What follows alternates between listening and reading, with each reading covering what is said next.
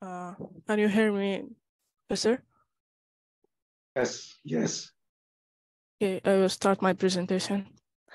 Hello, I'm Maab, and today the presentation will be about prompt engineering.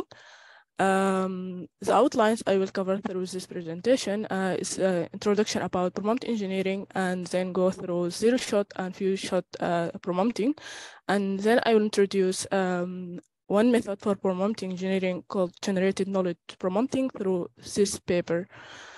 Prompt engineering is like a relatively new discipline in the field of the NLP, and it is about developing and optimizing prompts to efficiently use like large language models for a wide variety of applications. So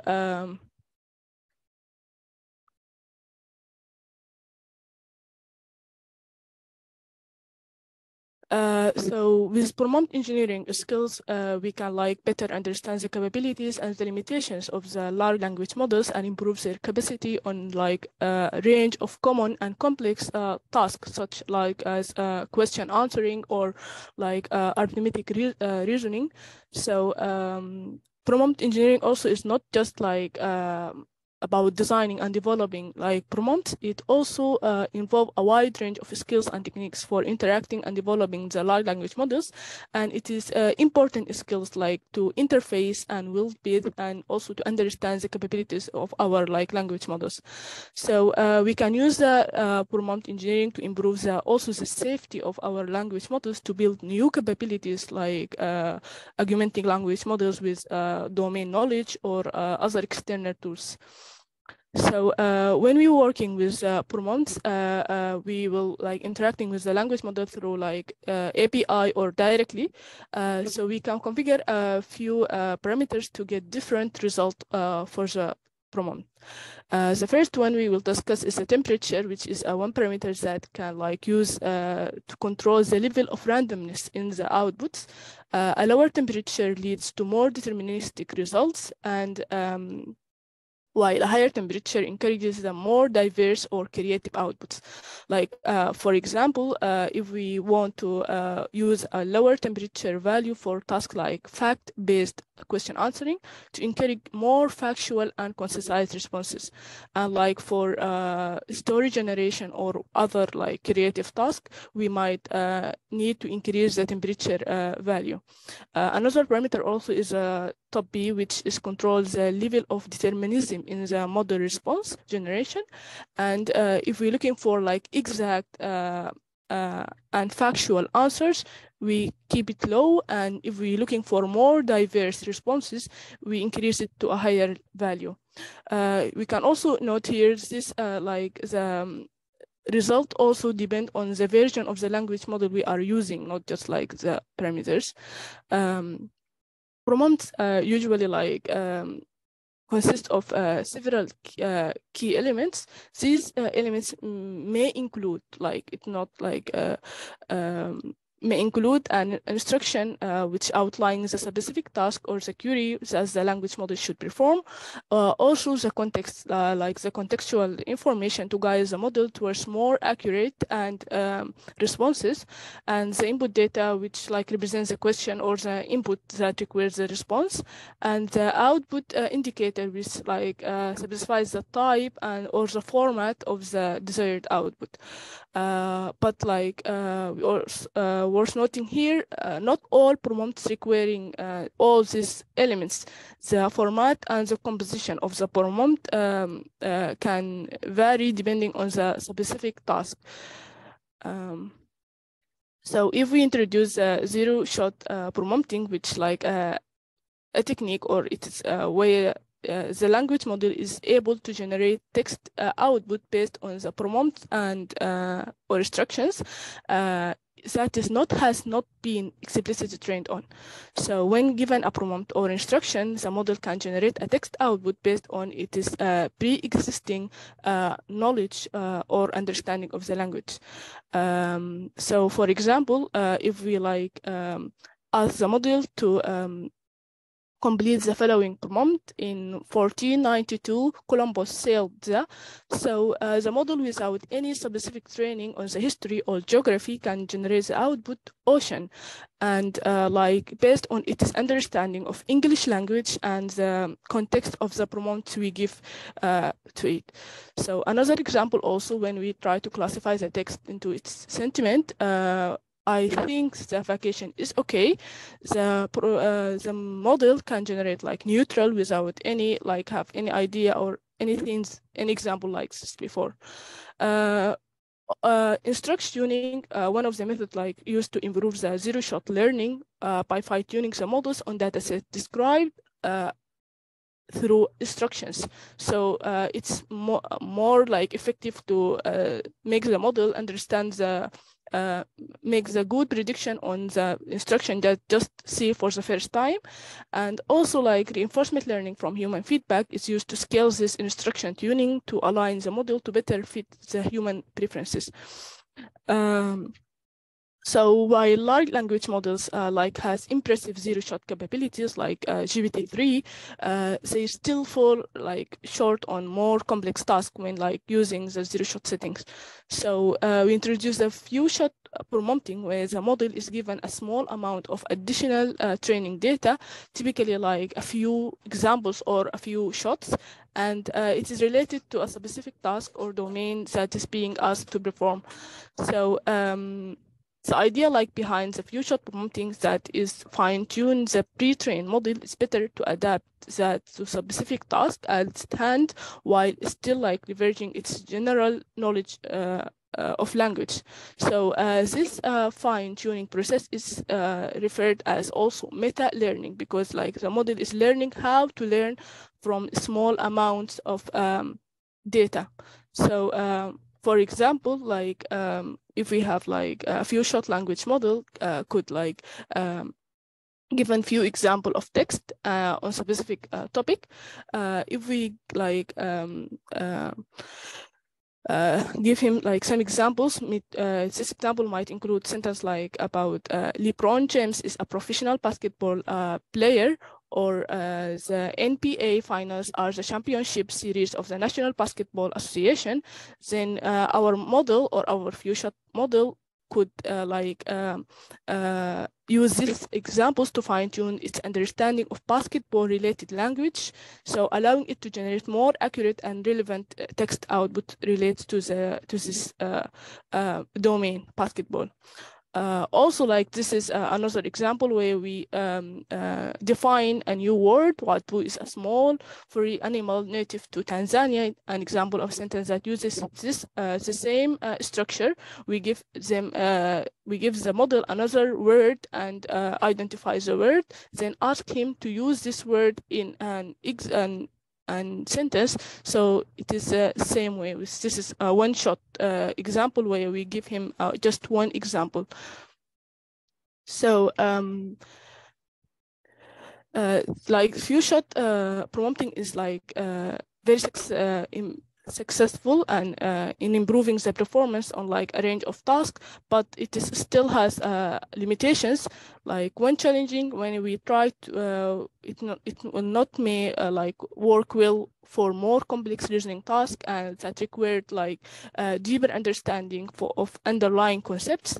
So in this case, the prompts like may not provide enough information for the model to make it accurate predictions, and additional fine-tuning is required. Another limitation also like the few-shot prompting is like depending heavily on the quality and the quantity of the examples. Like for example here, these examples. So if the training example is not representative of the test data, or there is too few examples to capture the full range of the variability of the task or the question, the model may not perform well. So next I will introduce when prompt method called like generated knowledge prompting. I will introduce it through this paper, Generated Knowledge Prompting for Common Sense Reasoning. The idea of the paper is to investigate whether incorporating or combine the external knowledge can improve the common sense reasoning of the model while maintaining the flexibility of the pre-trained sequence models. So let's try to generate a knowledge statement related to the question. Here, our question given to the model. So they use a large language model. Here, they use GPT-3 to generate a knowledge statement, then uses another language model, which more like small and lighter model, to make prediction with each knowledge statement, and then selecting the highest like confident prediction as the final answer or predictions. So to generate the knowledge statements, they use a few-shot learning approach, providing the language model with a prompt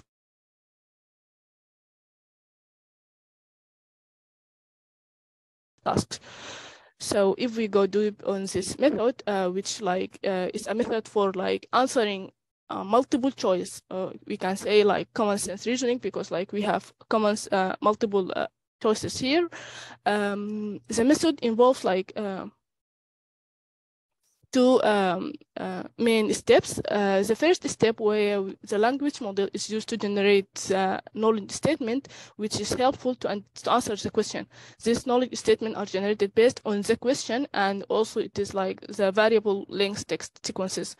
In the second step, which the knowledge integration, where we integrate this integrated knowledge statement into the decision process of the language model used for the inference, and the model is used to predict the answer to the question from a finite possible of choices, like this possible of choices. Then the model takes into account both the question and the generated knowledge statement when making its prediction. So if we compare it to the vanilla settings, where we involve using the inference model without any generated knowledge statement, in this case, the model predicts the answer based on the question and the available answer choices.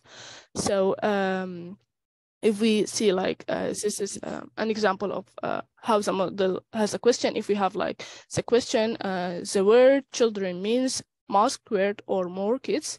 The knowledge here, we give him one knowledge choice.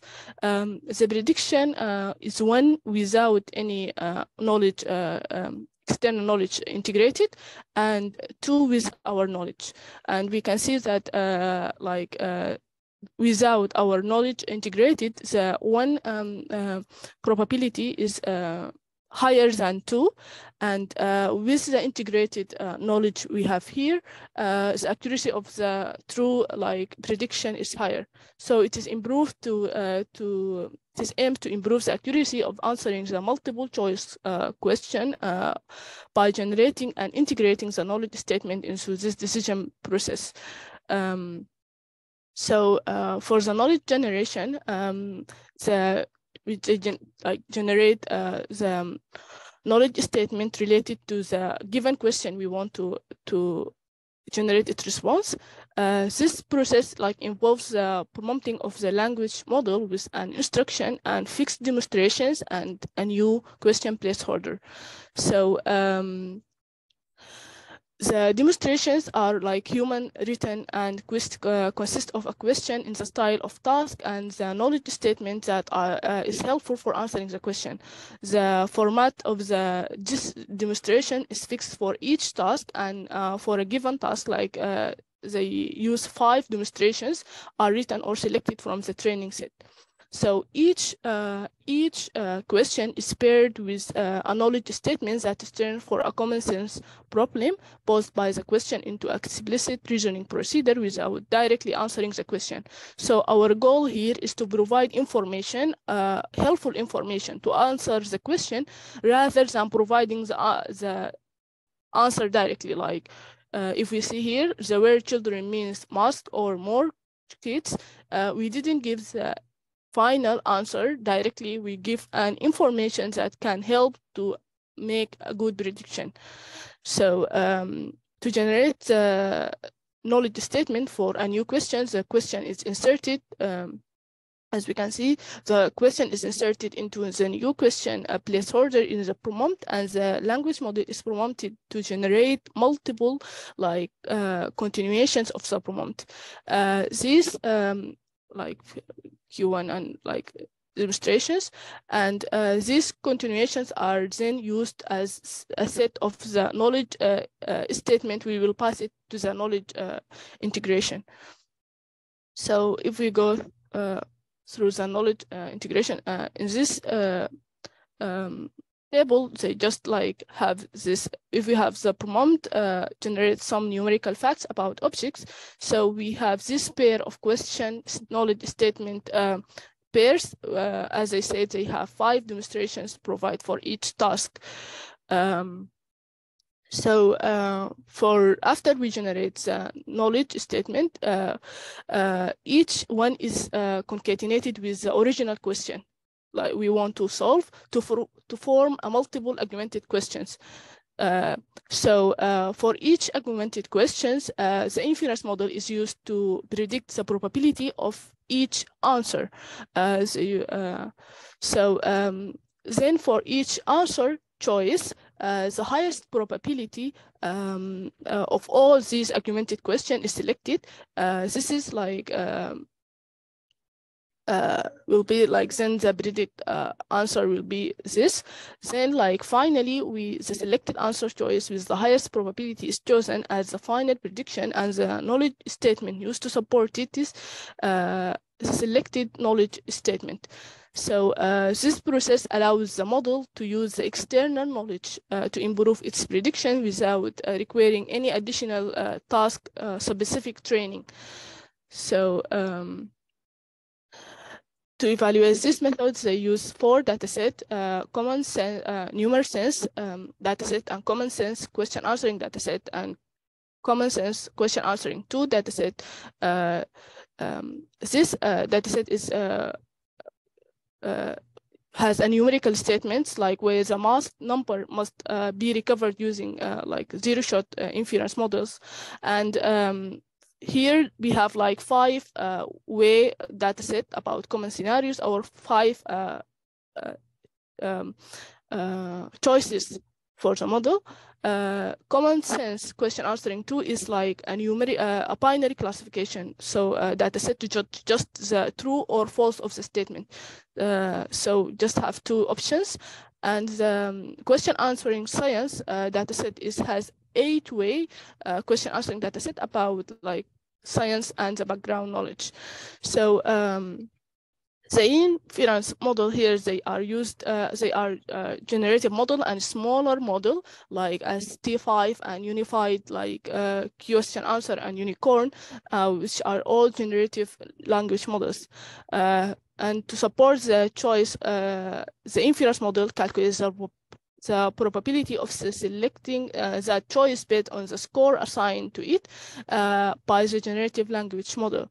So the score is computed by summing the algorithm of the probability of each token in the choice given the preceding tokens and the question.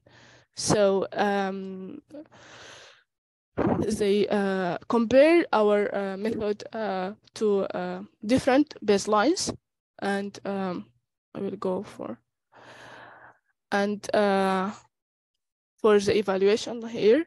So they showed that their method achieved a new like state-of-art performance in the numer sense, with like improvement around like 6% over the previous method, which was based on the zero-shot T5 model. And on the question answering common sense question answering 2, they also like improve on the previous method.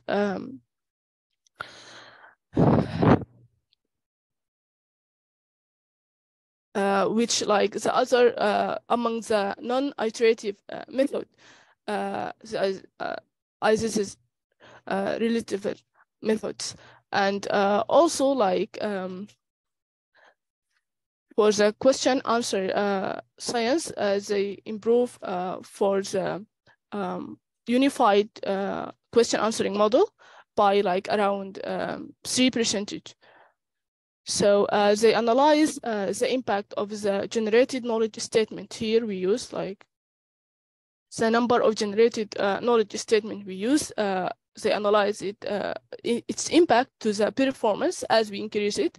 So as we increase it, the quantity of the knowledge, the performance is improved, but it's saturate right around 20 or something. It begins to decline again when more knowledge statements are introduced. So which like maybe more noisy knowledge generated. So they also investigate the impact of the knowledge, the size of the knowledge generation model on the downstream performance, which here they use GPT-3. So we can see the performance like improve improvement as the size of the knowledge generation model is improved, also is increased. So which suggests that larger models are able to generate more useful knowledge. However, we can see like the improvement gain here begins to saturate also as the size of the knowledge generation increases. Like we can see from here, it is not a big increase. So we have to say they just suggest like a trade-off between the model size and the performance needs to be considered during the training. So we can see this these experiments like demonstrate the more knowledge generally leads to better performance, as we can see, but there is a trade-off between the quantity and the quality of the knowledge, and here part also we can see. And the method can be enabled like lightweight inference models, as we see, like we use a T5 model, which is a lightweight model for the inference, and to achieve high performance, and can also be applied on to larger models for even like better performance, as we use like the GPT-3 for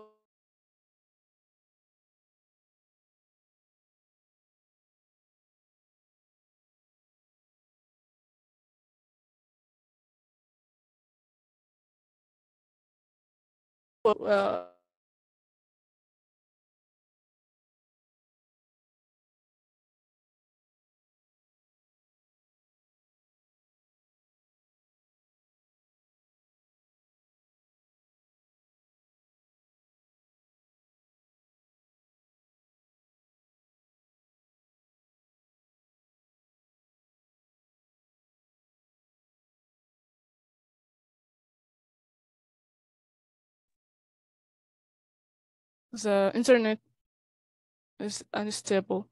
Sorry. So I will continue. So we can see that here our model GPT-3 6.7 million and GPT-3 175 billion. Here the improvement is about 5%, and here is right about 10%. But like here in the smaller models, they not like give a significant improvement. So it seems that it is not necessary to use largest version of the GPT-3, but we need like a large model enough to generate like useful and reliable knowledge. So they also like conduct a human evaluation. They use the numeric sense and the question answer science datasets to assess the quality of the generated knowledge and its impact on the task performance. So they use 4 matrices to evaluate the quality of the knowledge statement: the grammatical, relevant, the factuality, the helpfulness, like this. And they like select the selected knowledge statement were labeled like by 2 NLP experts. So the result showed here that a vast of majority of the selected knowledge statement was grammatical and like relevant to the question, and 83% of them were factually corrected, and 72 of the selected knowledge statement were helpful, like for answering the question. But like we have like some certain percentage were harmful also. Also like when the knowledge statement ratifies the model predictions, 93% were labeled as helpful, while 21 were labeled as helpful when the knowledge statement here is misleads the model predictions. But like we also have like 39% harmful here. So this suggests that improving the knowledge factuality is like a promising path towards more helpful knowledge integration. This is the end of my presentation, and I will be happy to answer if anyone has a question.